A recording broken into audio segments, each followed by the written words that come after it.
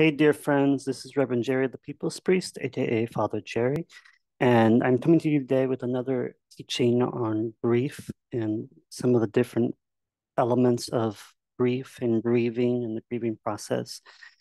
Before we have talked about um, looking upon fall, the season of autumn, as an opportunity for practicing radical forgiveness and learning to forgive ourselves in particular. I gave you the practice of saying as an extension of your prayer time and meditation time, the practice of saying, I forgive myself for, and then including in that statement what it is that you feel you need to forgive yourself for. And we also discussed how forgiveness interplays with grief and how sometimes when we are grieving, we discover areas in our life, in our relationships, particularly when we have lost someone, those areas where we think, oh, I wasn't a good friend to that person. Um, I wasn't a good mother, a good father. I wasn't a good lover. I wasn't a good whatever it was. And we begin to pressure ourselves and punish ourselves for uh, these ideas of I shoulda, woulda, coulda kind of realities. And forgiveness in the grieving process allows us to say, yeah, maybe that's true. Maybe my mind is just bringing that to my awareness because we now looking back, we see that that situation could have been handled differently. Maybe what my brain is telling me is not true. Maybe it's a false narrative that seems very real, but it's not rooted in truth. Whatever that it might be, forgive yourself for that. Let that sit over there in the corner and say, I forgive myself for that. I forgive myself for maybe not living up to um, the other person's standards, my own standards, the standards of society. I forgive myself for feeling like I have to meet those standards when maybe I don't have the ability to. I forgive myself for being human and being fallible and not always having enough time, not always having enough patience, not always having enough to give. And that does not change the truth that I am enough and that you are enough and that we are enough. It just means that we radically accept that we are not going to be perfect and mistakes will be made. So forgive yourself preemptively for that. And this is what it's called practicing grace. And sometimes grief provokes us because it makes us realize all of these failures, all of these missed opportunities, all these times in our lives where we feel like we did not live up to something or someone. So forgive yourself. Let that dissipate. Forgive yourself. We also talked a bit about the reality that grief is rude. Grief pops up on you. It's not linear. It's kind of like popcorn. It goes in, and the more pressure comes into our life, the more intensity comes into our lives, the more heat comes into our life, the more things kind of pop, pop, and pop, and pop, and pop. And sometimes grief shows up in spaces where we were not expecting it. Oftentimes, grief shows up in places where we don't want it to be. Sometimes it comes up when we're doing something that brings us absolute joy. And then we begin to associate the grief and the sad and heavy stuff all with that. And then we don't want to do it again. So then we get all upset because now we lost not only someone or something, but now we also lost this activity that no longer brings us joy. So here we are again in another cycle of another level of intense grief. And we discussed how in that rudeness, we can help to mitigate and navigate some of it by learning to practice small, gentle, and kind. Do small, consistent little things that help us move along the grieving process. Be gentle with ourselves and one another, and learn to practice kindness towards ourselves and one another by speaking good things about ourselves and others. In today's teaching, I want to talk about the intensity of grief. Grief is very intense, and it oftentimes is an intense experience in certain parts of the grieving process. Some parts more than others. Sometimes it's intense throughout the time. And I want to encourage you that in the intensity of your grieving, to remember not to give in to the inclination to want to give up your spiritual practices, your wellness practices, and to give into this false idea that doing nothing will solve everything. That if you ignore it, it'll go away. And instead, look at it in the face. Look at it in all its intensity.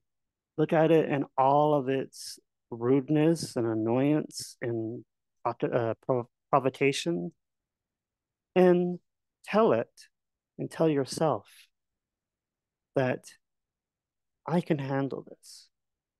And again, maybe revert back to the small, gentle, and kind. Do just small things. Take small portions of that intensity and bring it down a little bit. Almost um, like a volume switch, or a volume level. You just bring it down a little bit to make it a little bit quieter, a little bit softer, a little bit more pleasant. Because you are ultimately the one who controls your grieving experience. And it doesn't mean that sometimes the intensity will be so intense that you feel like you can't handle it.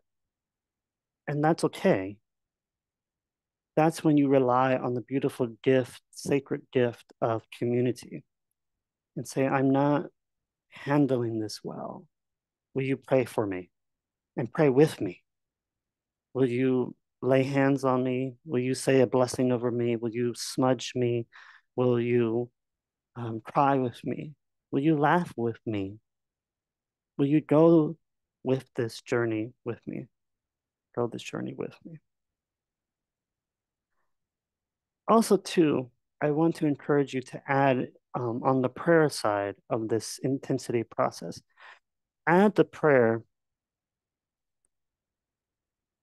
let this move at a pace that I can handle. Creator, let this move at a pace that I can handle. Because so often when the intensity hits us, when it feels like the volume is set all the way to the top, we can forget because of all the noise, all the overstimulation, all of the shenanigans of the grieving process. We can forget that we are the one who's in charge. We can forget that we are the ones who the Creator has gifted with talents, with with desires, with dreams, with vision.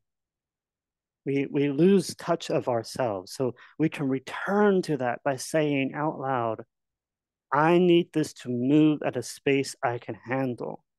And I will only move at that rhythm, at that speed. And set a boundary for your grief, as if it's almost like a person.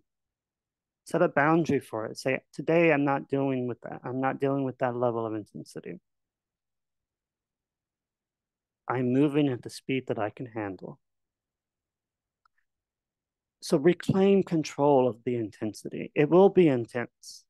And there are going to be days where the volume is all the way up. And it's difficult to lower it, to get it to a more pleasant level. That's when you make this proclamation. I am only moving at the speed that I can handle. I am the one who controls the volume level of my life, of the noise in my life.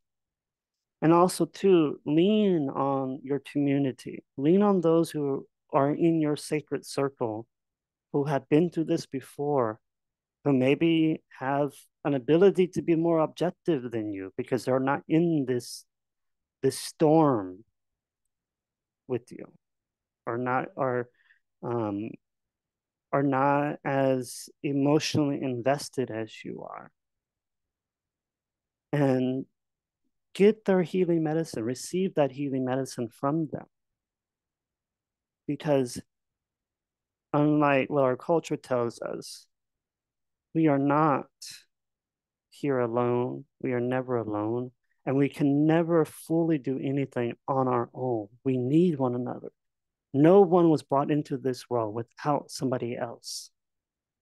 So lean on one another, proclaim today and every day when you go through your grieving process, when it feels like the volume's all the way up, say, I am moving at a speed that I can handle. And I choose to lower this volume to a level that I can handle, that's more pleasant.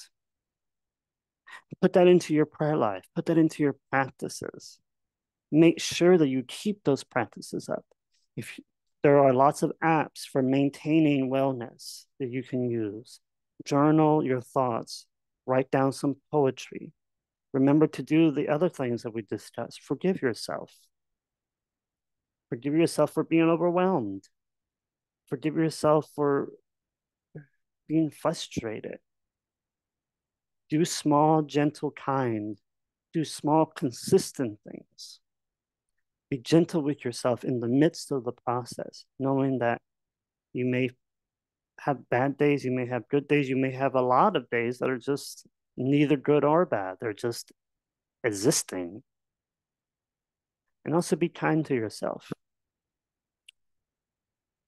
And as always, dear friends, remember that life is short and we do not have much time to gladden the hearts of those who journey with us.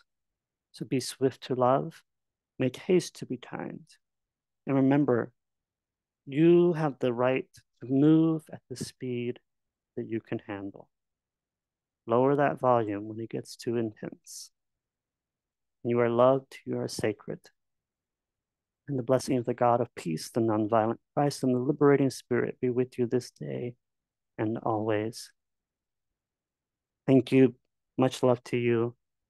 And keep on keeping on. You're doing better than you realize. Bye bye.